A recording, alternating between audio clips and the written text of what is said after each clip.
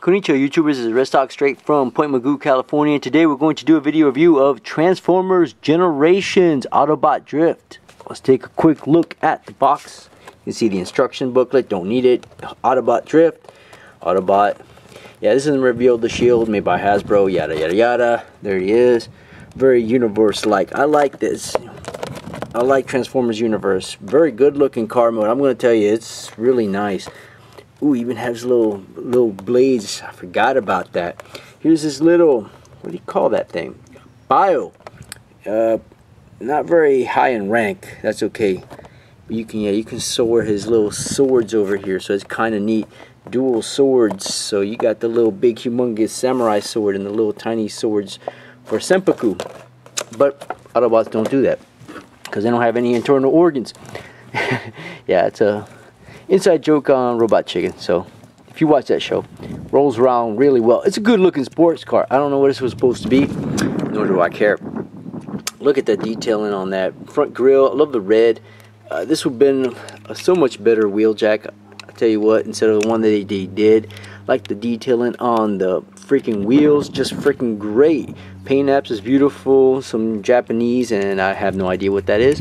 The back over there, great paint detail. It breaks up the paint. I mean, the plain white. The molding is great. Even have the little back, what do you call that? Rear view mirrors. Painted that back window. Clear front windows and side windows. Very tight, very tight. Man, fantastic looking car. I'm not gonna lie, I really like this car.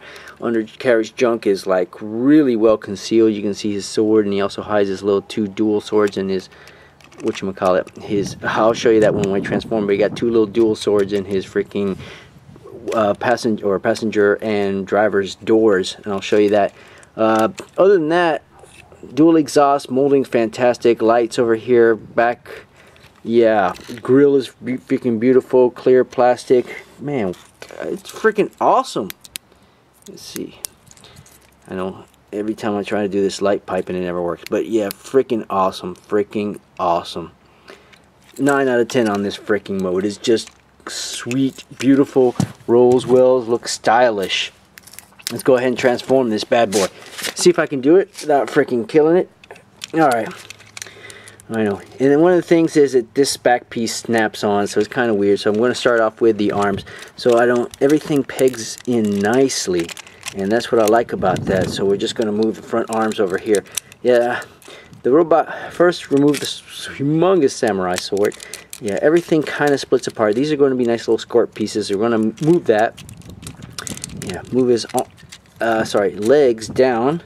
Split it up, and you got to be careful. Splits up rather nicely, so that thing goes down, that thing goes down, and everything is so well engineered. I was just surprised the amount of freaking detail. So there we go. This is going to be the front actually. So his feet actually move up and click into place.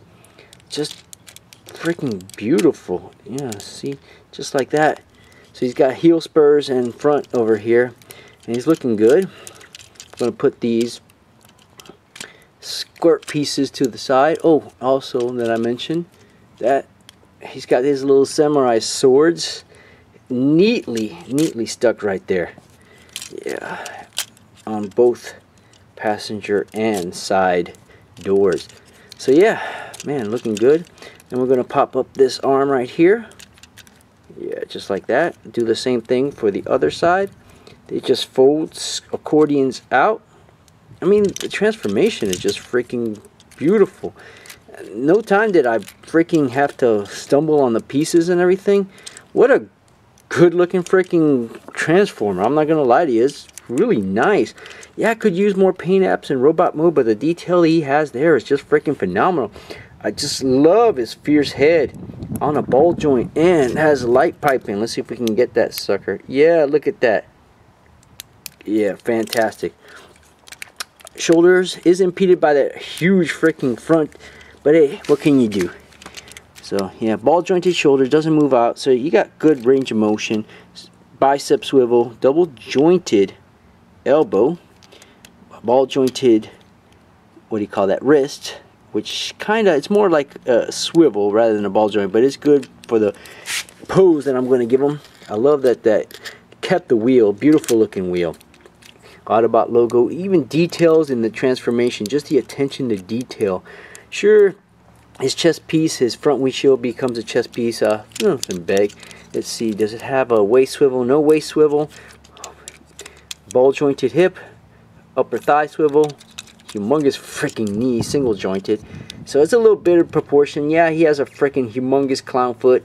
You got the ankle pivot, or ankle, which has some range of motion. Nothing here, but really on the back.